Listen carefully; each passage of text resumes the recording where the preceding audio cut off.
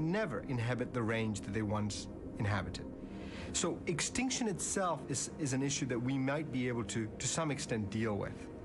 What we're not going to be able to deal with is the massive decline in populations of animals. Based on their experiences, the Planet Earth team is in complete agreement. The crew witnessed the Saiga antelope cross Central Asia by the millions.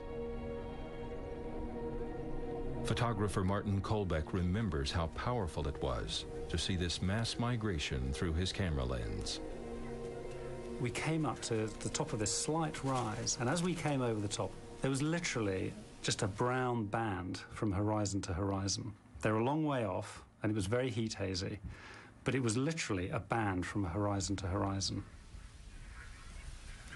The Planet Earth team wanted to film it again. This was one of nature's mass migrations. But to their horror, the spectacle was not to be. In the past 15 years, poachers in Central Asia decimated the saiga's population. There is nothing left to suggest this was ever a hardy species. In the 1980s and the early 1990s, there were about 1 million saigas, and then the breakup of the Soviet Union happened, and there was the collapse in the rural economy, and people had no source of food or income, and they started to hunt the saigas. And for the first time in 70 years, the border with China had opened, and the Saiga antelope's horns that the males have are used in traditional Chinese medicine, and they're very valuable. And obviously there was this massive market just waiting there, and so there was a lot of commercial hunting as well. And within 2 or 3 years, at the end of the 1990s, the saiga population had collapsed.